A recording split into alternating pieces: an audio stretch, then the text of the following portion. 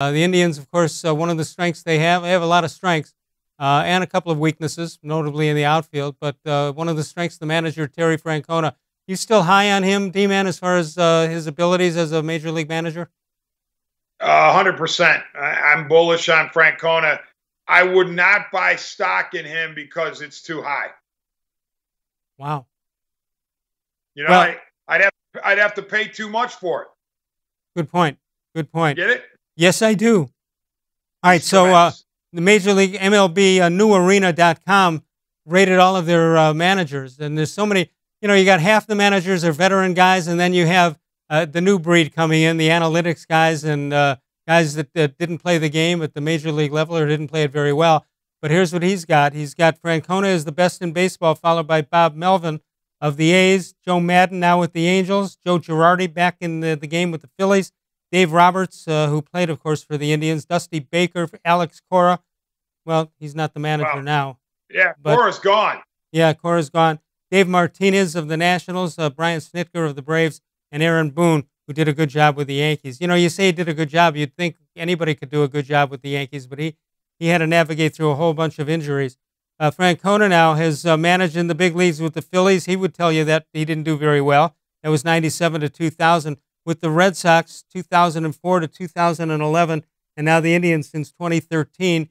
And he's got a career record, including that bad stretch at Philadelphia. 542 percentage, 2 World Series wins, 04 and 07 with the Red Sox. Never had a losing season with the Red Sox or the Indians. And the streak could continue this year if there is baseball. And his importance to the Indians, D-Man, he's got a 564 record percentage with the Indians, 3rd most wins in franchise history. 4 straight seasons with 90-plus wins, 102 and 60 record in 2017. And that was the 2nd most wins in franchise history behind the 1954 team. 3 AL Central titles, 1 World Series appearance. And I'll be honest with you, D-Man, when he came here, I would have never imagined he'd still be managing the Indians at this stage of the game. Yeah, you weren't sure what his longevity was going to be, but he's obviously found a home here. Overcame a health scare a couple years ago. I would put him at the top of the list of major league managers current.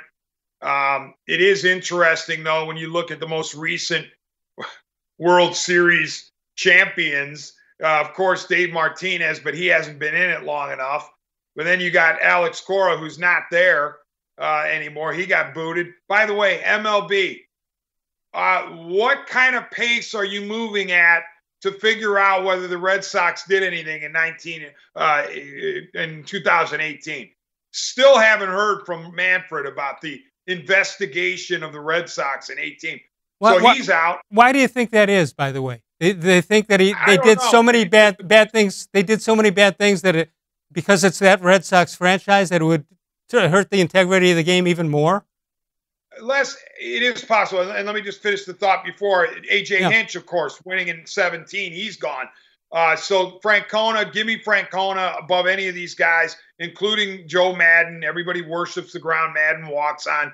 I'll take Francona. I sure wish he would have been able to bag that World Series in 16 at Madden's expense. Then you've got a 3-time world champ. But even then, he's still in the Hall of Fame. Francona's still in the Hall of Fame.